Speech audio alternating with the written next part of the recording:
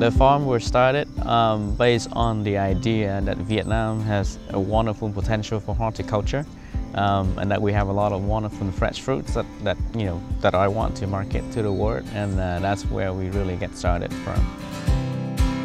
My name is Nguyen, and my role is the co-founder for LeFarm, which is the agribusiness in Vietnam. Our company produces and promotes the marketing and sales of Vietnamese tropical fresh fruits to Asia-Pacific markets, most particularly China, Korea, and Japan markets.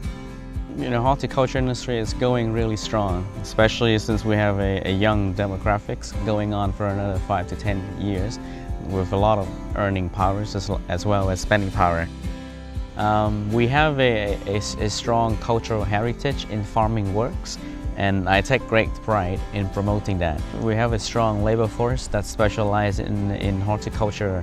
A lot of people are excited about taking sustainability and combining it with horticulture in a new era for Vietnam. Sustainability is not a market differentiator. It gives you the right to play because it has to do with food safety and health for people.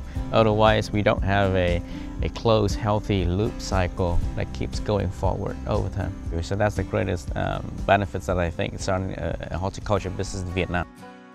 Australia, given its proximity to Vietnam, has always been a great potential partners in any kind of businesses that we can have a cooperation together. We cooperate with a lot of Australian horticulture companies, both for fruit cultivar varieties imports, as well as R&D corporations, how to transfer the R&D works of horticulture in Australia into applying and executing to raise the technical level here in Vietnam for farm management as well as product quality.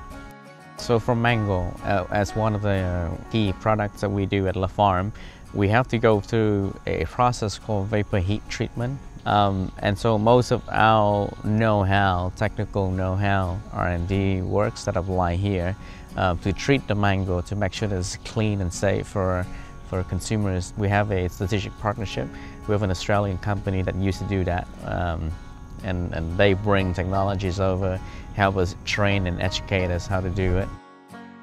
You know, the abundance agricultural lands and availability of labor in this sector also gives a nice competitive edge in terms of becoming a production region for a lot of the Australian horticulture players that want to venture into the Asia market as well, using Vietnam as a foundation to reach out to the remaining countries' market.